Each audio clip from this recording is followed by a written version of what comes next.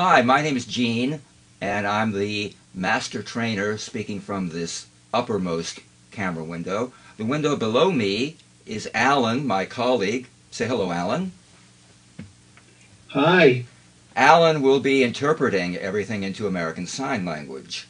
So what you're looking at now is the opening setup for your Fuze meeting, and this is the way you want your Fuze meeting to look when a training session begins. So I'm going to take you through step by step how you set it up this way. Let me get it back into the default look.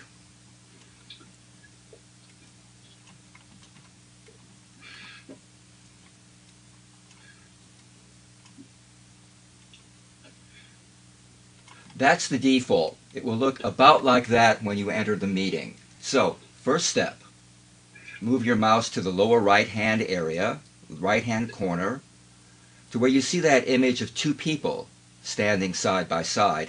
When you mouse over it, it will say Participant Options. Click on that. Go up and select Undock Participants.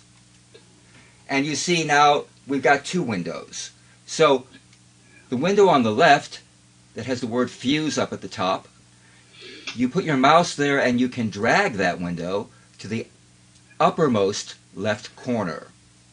And then drag it even further left to where the edge of the camera image is right against the left edge of your monitor. Now, move your mouse down to the bottom edge of that window to where you see it make a little arrow pointing down. It's a little arrow. Now you can stretch or resize that window to the bottom edge of your monitor. Now, same process on the other window. The content window, we call this. And again, I'm going to go to the top bar of that so I can drag it to the top right edge and put the edge of the image right against the edge of the monitor.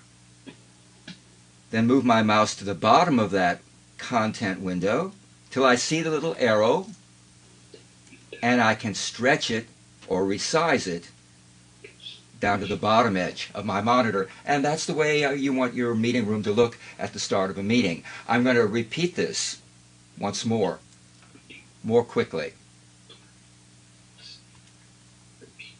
Dock participants. Resize. And that's the way it will look at the start of a meeting. So move your mouse to the lower right hand corner, the two persons, undock participants, drag the camera window to the top and to the left, then resize it. Whoops, it moved. Okay, to the top, and then resize it. And then the same process on the right, content window. And there we are, we're ready to start a training session.